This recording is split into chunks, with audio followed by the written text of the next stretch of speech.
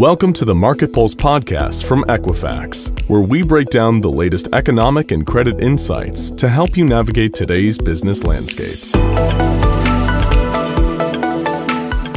Welcome to the Market Pulse podcast. I'm your host, Catherine Doe, and I'm a product marketing director here at Equifax for our risk portfolio. Today's episode is a follow-up to our conversation from our Market Pulse webinar on February 16th, where we focused on growth in an uncertain market. Patrick Reily, co-founder at Uplinq Financial Technologies, was our featured guest, and he joins us again today for a deeper dive on how data can help lenders grow in an uncertain market. Before we begin, let's set the stage with a short economic update from David Fieldhouse, Director of Consumer Credit Analytics at Moody's Analytics. We're nearing a moment of truth for this business cycle. Will the economy suffer a recession, or will it be able to skirt one? Barring an unforeseen shock, the answer is ultimately going to rest on whether consumers, businesses, and lenders lose faith in the economy and stop spending, investing, and lending. So far, consumers have not lost faith, but they are wavering. We look at the University of Michigan survey, and in the last 70 years, rarely has there been a moment where consumers were as soured on the economy as they are today. There have been moments where it's worse, but the sentiment's pretty poor right now. Small businesses have been on edge. There's a 50-year survey from the National Federation of Independent Businesses, and respondents are especially down on the economy's prospects later this year. Lenders have turned skittish as well. The Federal Reserve's quarterly survey of senior loan officers has showed that commercial banks have rapidly tightened their underwriting standards, and this has been across the board. Consumer categories, banks, mortgages, credit cards, personal loans, they've all shown tightening, and then we've seen a lot of tightening on the commercial real estate side and commercial industrial loans as well. So really there's been a lot of tightening that's happening from lenders. And there's good reason for all the frayed nerves. Inflation remains painfully high. The typical American family is forced to shell out almost $400 more per month to buy the same goods and services it did just a year ago. Leading indicators economists often rely on to signal a recession are also showing and flashing warning signs. The Treasury yield, with short-term yields rising above long-term yields, inverted about a year ago, and so that's made a lot of economists nervous.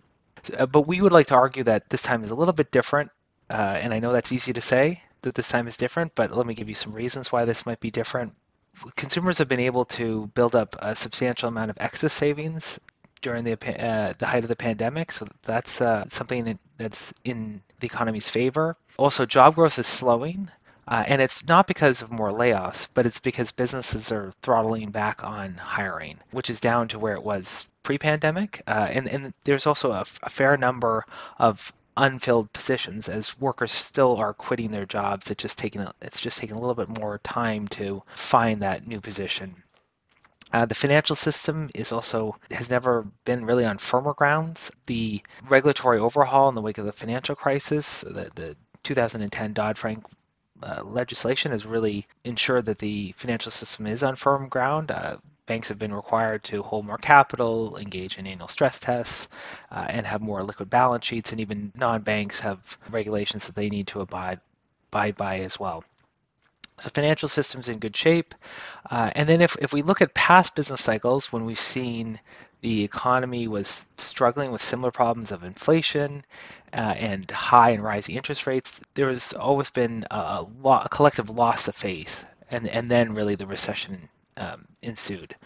This time, we think it's different enough that this should not happen. Every economist has odds for the chance of a recession, and we've actually lowered our odds of a recession from 50% down to 45%. It's very modest change, but hopefully it's one that's in the right direction. And our baseline, which is our most likely outlook, has been recession-free throughout this uncertain time, and we're increasingly confident that the recession-free outcome will happen. But it's obviously there's a lot of uncertainty out there still, so we have to see how the economy plays out in the next throughout this year, really, and whether we can hopefully avoid a recession.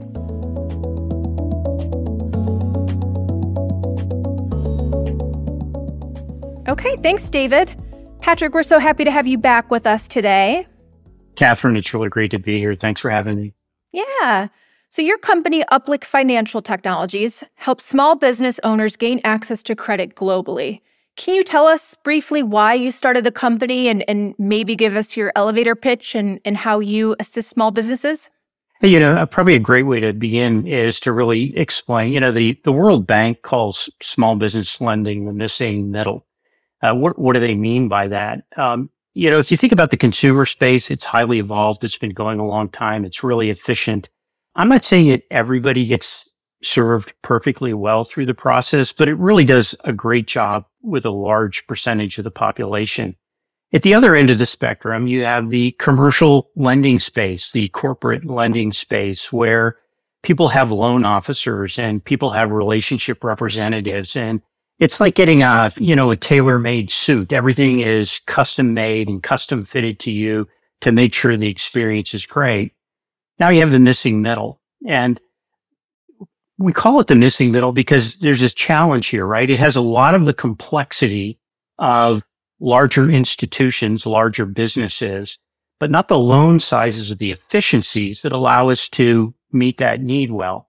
So how big does that missing middle end up being? Experts measure just within the U.S.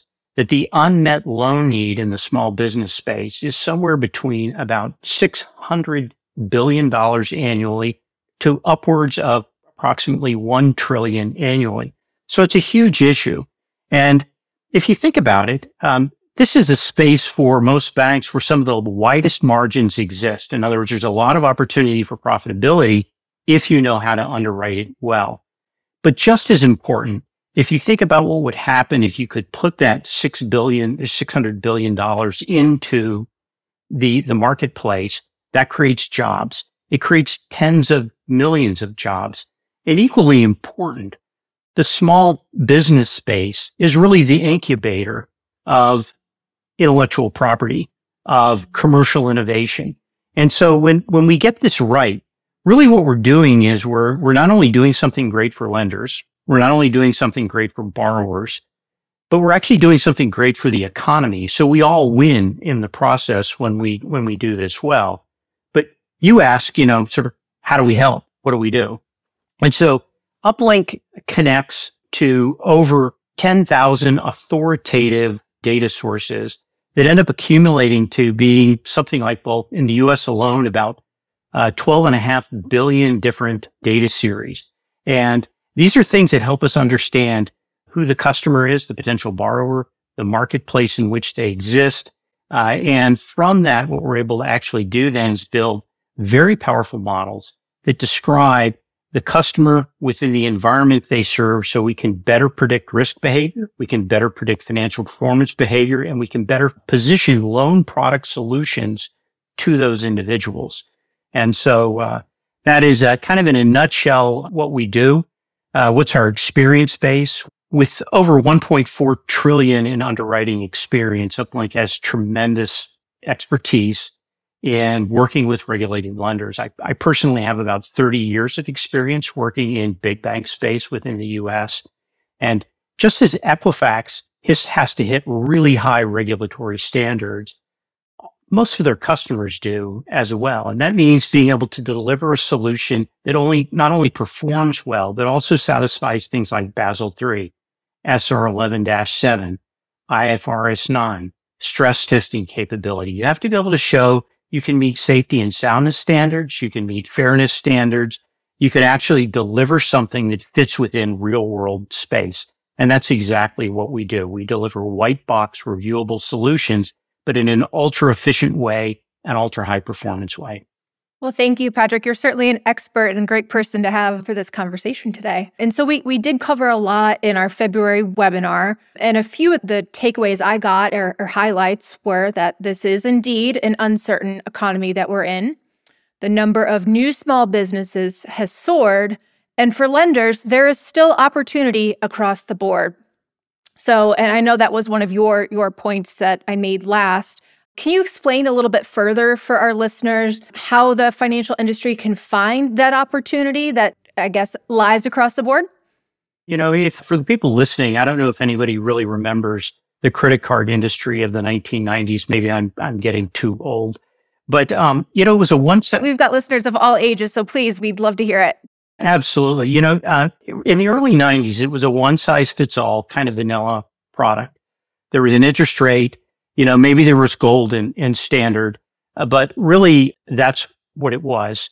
And the reality of that was over really just a few years, there was this huge transition to risk-based pricing, balance transfers, dynamic line assignments, all sorts of things that fundamentally changed and made that product competitive. Well, what happened in that process is those people who got it right, there were thousands of issuers at that point in time, and thousands of issuers collapsed to hundreds, and really within just a few years, really reduced down to a few dozen that dominated the category.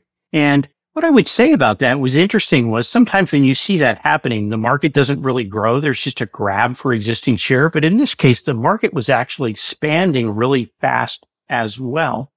Well, I would argue that we're really at the same point in small business right now, where there is an opportunity for those people who can understand how to lend more effectively, going back to that 600 billion, 1 trillion unmet need. Those who figure out how to do that have an enormous opportunity. And so if we think about getting directly to your question, how do we reach people of any size, of any business age, any industry category, any market location, serve, whatever the circumstances is, and whatever fits into your credit purview, how do we really make that work? And I would say that probably the big gap right now is most traditional lenders tend to use what I would call a decision tree type approach.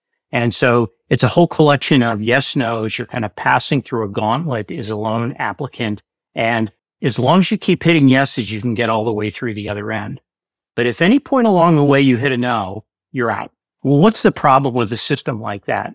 As a math guy, I can tell you the problem with a system like that is what you're going to have to do is say no to a lot of really good people in order to get to the portion that is reliably good for you.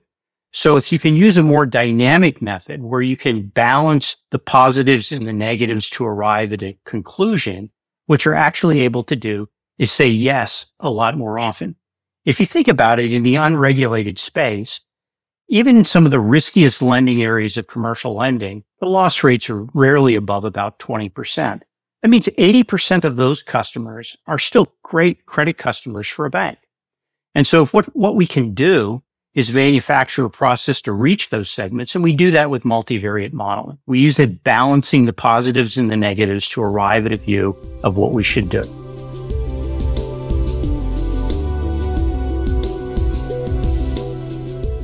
I know we've talked about data and using more data and more unique data. And so in your business, what do you define or consider unique data? Well, I think really importantly, as we touched, a large part of our audience, a large part of Equifax's audience is regulated space. Not everybody's regulated, but it's regulated space. And so the first thing I want to underscore is that we rely on authoritative sources, sources that can be trusted and underscored. So as an example, we're not looking at opinions on Facebook or Twitter feeds or other type of information like that. It would be great if we could, but the problem is a lot of that information is too easy to gain. It's too easy to trash somebody, or it's too easy to cook your own numbers to produce results. And so what we really do is look at sources that can be well vetted, well authenticated, that we can have high confidence in. So what are we talking about?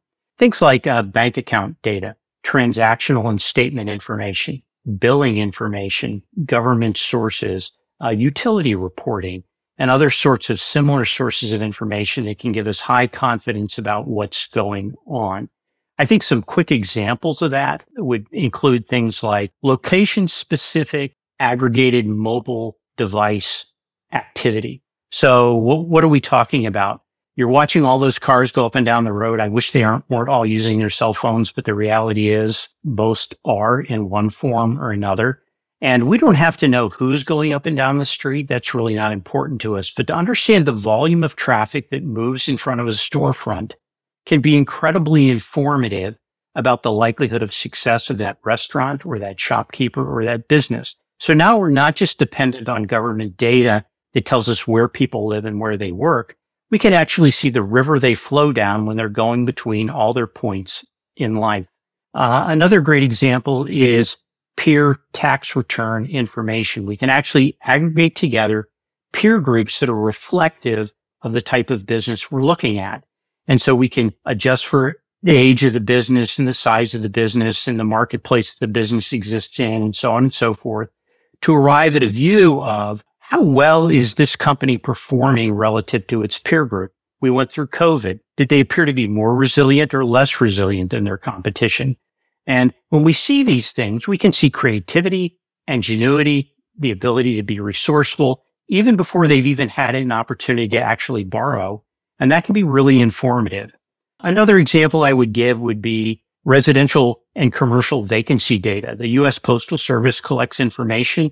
This tells us a lot about what's happening in a community before prices inflect. And the final piece I would give as an example is utility payment information. This is an area where Equifax has excellent information and is really a leader in this space. I can look at the energy that people are consuming and understand how that correlates back to their book. The other thing I can do is I can actually look at how they're paying those bills. All that gives me a view into the customer before maybe they even have a borrowing relationship. You mentioned several examples there, restaurants, shopkeepers. Are there any industries that you think in terms of opportunity that would be better to focus on than others? And does location matter? I think, the first answer, yes and yes, but maybe even more importantly, if you think about it, if we just all visualize right now and say, where's the perfect location for a convenience store gas station? And then ask yourself, would that be the perfect location for a fine dining restaurant? And 9 times out of 10, the answer is going to be no.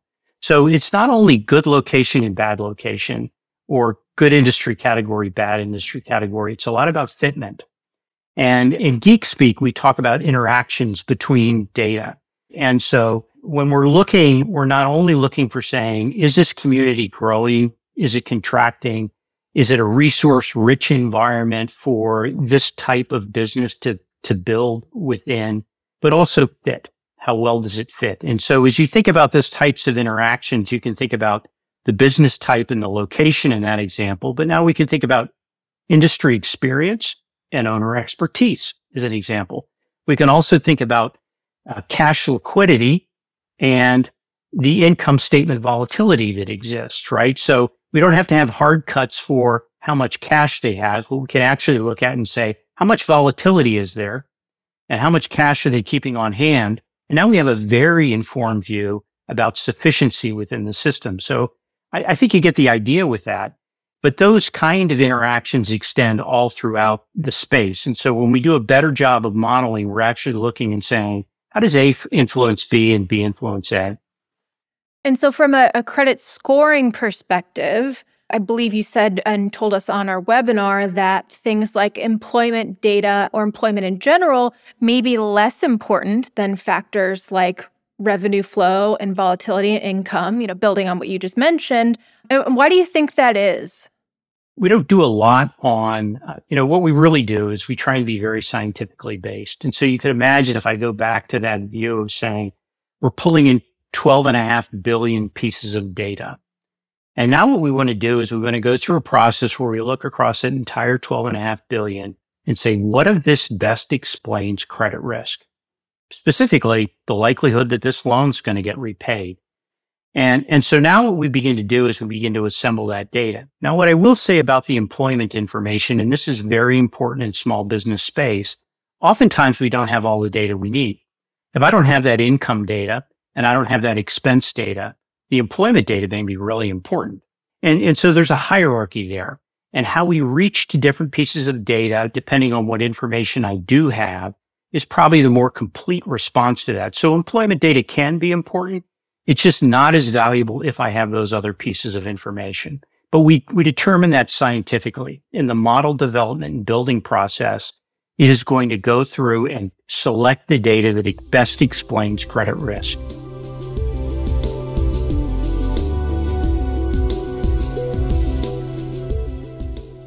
And so thinking more about employment, companies are struggling to find workers right now. I think we're probably all experiencing that in our various communities. What do you think the financial industry can do to perhaps turn that around for the economy and for our communities, and how so?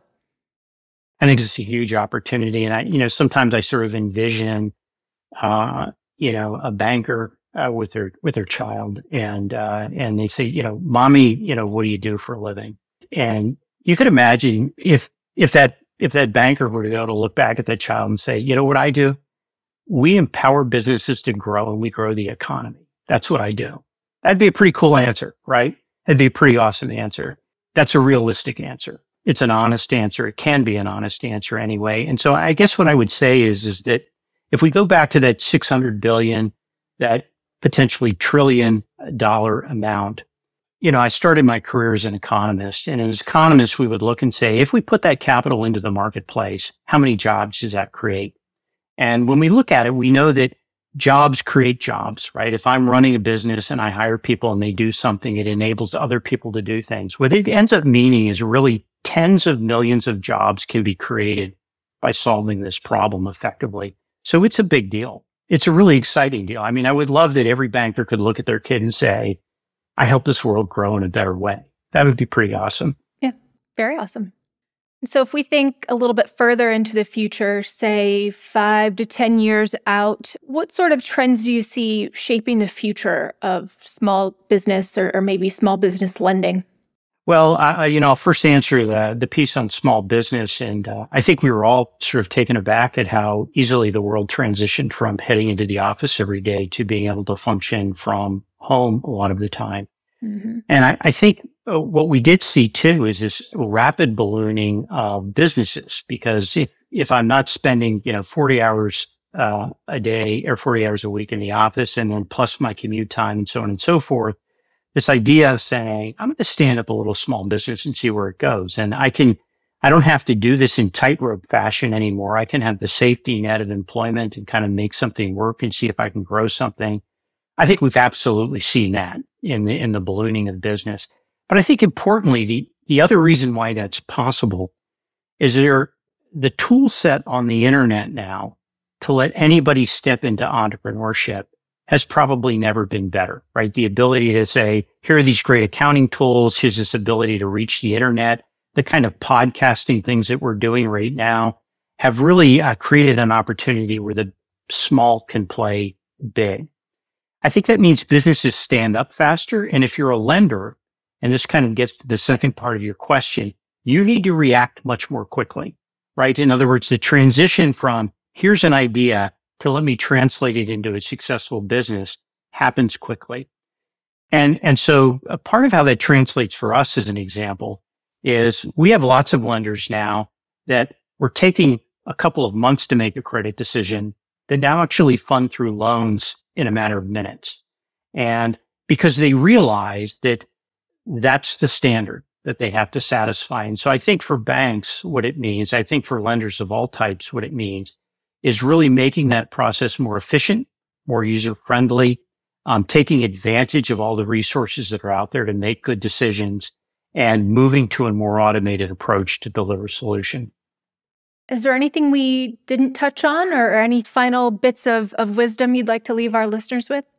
Well, it's not so long ago that banks had the luxury of taking weeks to make a decision. If anybody's ever gone through an SBA process, it's absolutely miserable. But today, we're really, Uplinq is providing tools that streamline this process, can handle it in a regulatory manner, can actually take advantage of bringing together all this data and utilizing it in a way to make a great decision. I think winning banks around the world are learning how to sort of let go of 30-year-old underwriting practice and really step into a modern view, something that's a lot more consistent with what we see on the consumer side of the fence.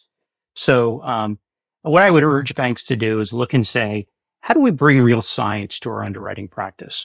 Right? How do we really take a look at this through a fresh set of eyes? And yes, we need to absolutely uphold safety, soundness, fairness, loan loss provisioning, stress testing, all these things that we're going to be held accountable for. But when you're building a solution well, you can actually bake that in to a great business decision. And therefore there's no headroom associated with that. There's no burden associated with delivering that stuff. And there's high confidence that it's going to be done. It's no longer dependent on whether I'm paying attention or the dog bit me, whether I'm having a good day or a bad day. But suddenly we get a lot of stability around that. So, that is kind of in a nutshell what I would just encourage lenders to do is look for solutions that help them get past that sort of antiquated technology. And probably the last thing I would say is I really thank you for the opportunity to speak today. I really want to encourage banks to go for it, lenders of all kinds go for it. And I think Equifax has been a leader from very early on. We talked about that utility data and all the stuff they did in small business, really now for decades. I thank you for that as well. It's been great. Wonderful. Well, thank you for the kind words and certainly all the sound insight that you've provided us today. For our listeners, I'm going to paint a picture here for you. And you shared with us that you are a math guy. You shared about geek speak. For our listeners can't see, on Patrick's, his background is a large whiteboard with what looks like a very complicated equation, something along the lines of the movie Good Will Hunting. Yes, Good Will Hunting. And, Matt Damon walks behind the board and he solves that math problem. So that's what I'm looking at as I speak with Patrick right now. And I just can't help but ask, is that an actual equation you've got back there, or is this a prop? This is 100% real. So I can just nudge a little off right there for you, if that helps. Yes, I love it. Well, you've sold me on your credibility in joining us today. So thank you again, Patrick. And if our listeners would like to know more about you or Uplinq Financial Technologies, please visit uplinq.co. That's UPLINQ.co. And if you enjoyed today's episode, please share a review and subscribe. If you'd like to send us any questions or suggested topics for the future, you can email us at marketpulsepodcast@equifax.com. And don't forget to register for our Market Pulse webinar series at equifax.com/marketpulse. You'll get relevant economic and credit insights to help your business make more confident decisions. Thanks for listening, and we hope you'll join us next time. The information and opinions provided in this podcast are intended as general guidance only and are subject to change without notice. The views presented during the podcast are those of the presenter as of the date this podcast was recorded and do not necessarily reflect official positions of Equifax. Investor analysts should direct inquiries using the Contact Us box on the Investor Relations section at Equifax.com.